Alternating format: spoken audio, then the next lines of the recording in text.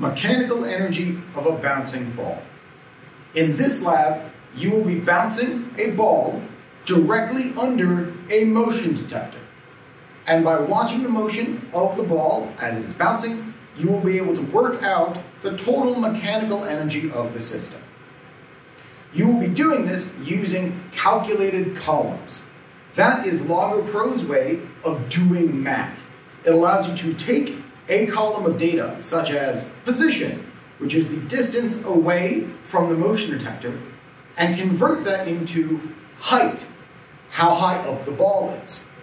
Once you know the height, you can use another calculated column to convert height into gravitational potential energy, and so forth.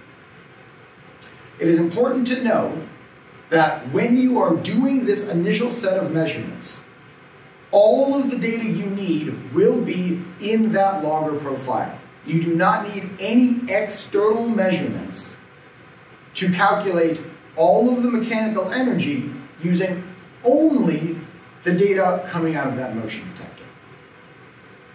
You will also be bouncing the balls on top of one of our blue stools. These blue stools have a slightly concave top, which means that a ball bouncing in its center will want to stay in its center, which will allow you to get more consecutive bounces. The one thing that you need to be careful of when doing that is lining the center of the stool up directly under the center of the motion detector. It doesn't help if the ball stays in the center of the stool if the stool isn't in the field of view.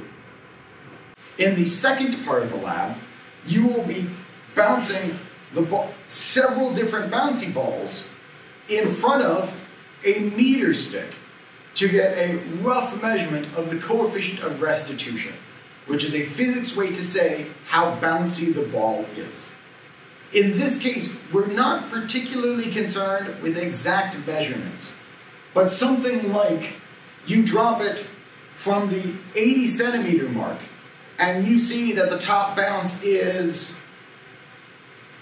about halfway through the yellow, so we'll call that 75, or we'll call that 50. An approximate number, you don't need to be getting down to single centimeter distances for your coefficient of restitution. What's going to be much more important is your ability to compare the relative bounciness and then talk about why those balls have those relative differences in their ability to bounce. Thank you for staying to the end of the video. Here's this lab's fun fact.